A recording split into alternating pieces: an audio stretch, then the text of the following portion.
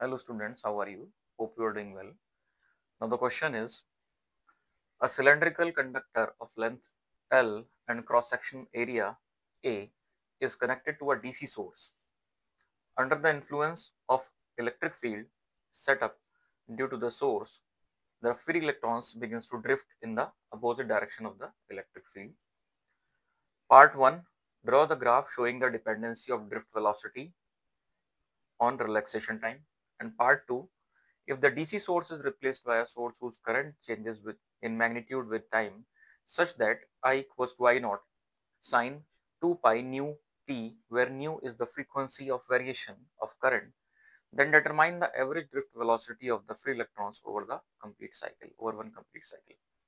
So the problem is based on the topic current electricity, and in particular the relationship between the drift velocity and the relaxation time.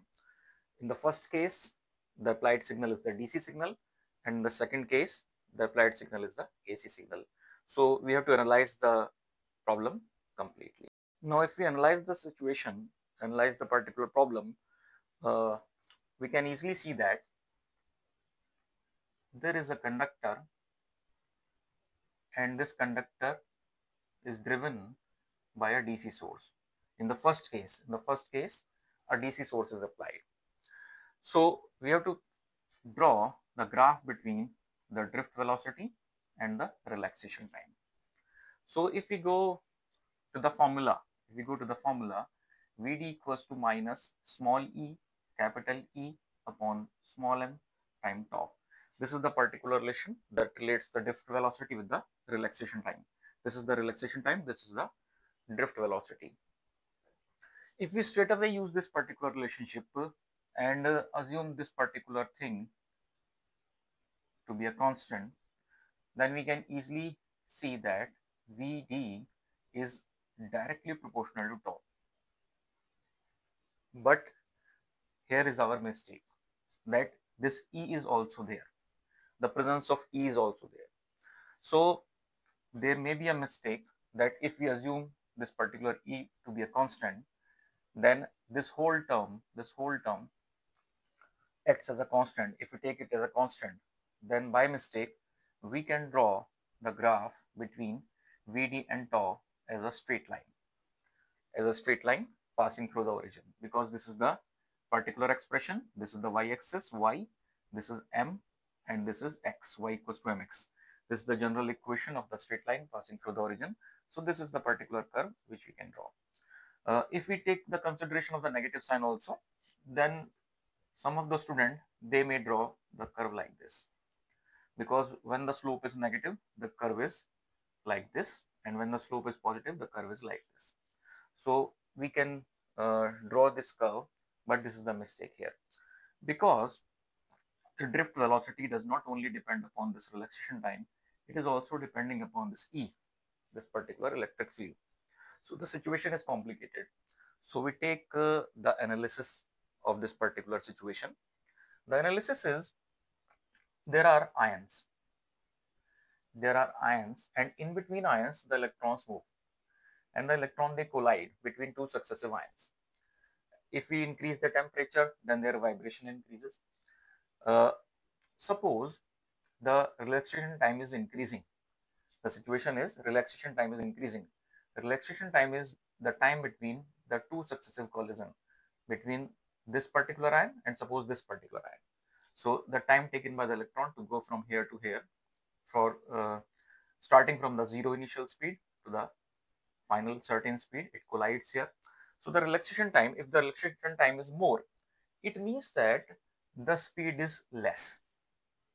If the charge is going from here to here, and it takes more time, so the obvious reason is the velocity is less.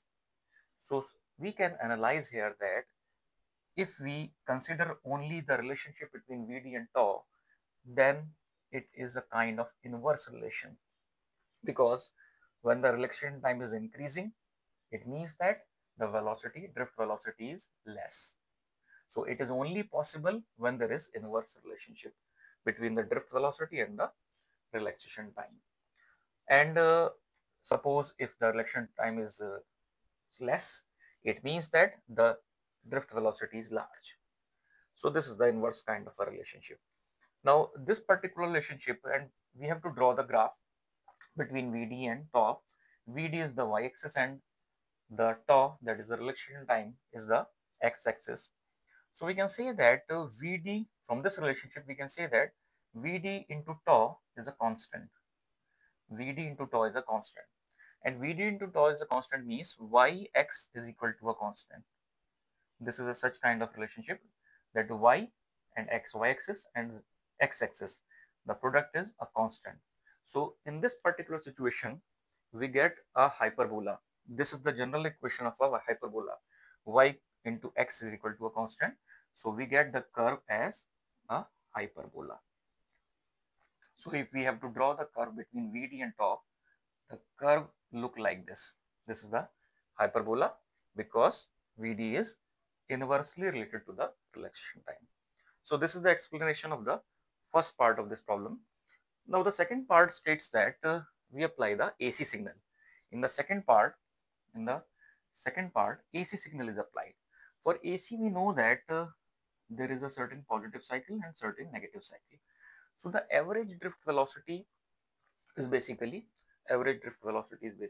zero. So we can say that for this particular case, the average VD is zero, because for one cycle it is going positive direction, current is going in positive direction, and for another half cycle it is going into the negative direction. So in a complete, we can say that in a particular unique direction there is zero drift of the charge carriers. So the answer for this particular part is the zero drift average velocity. So hope you understand the solution. Thank you.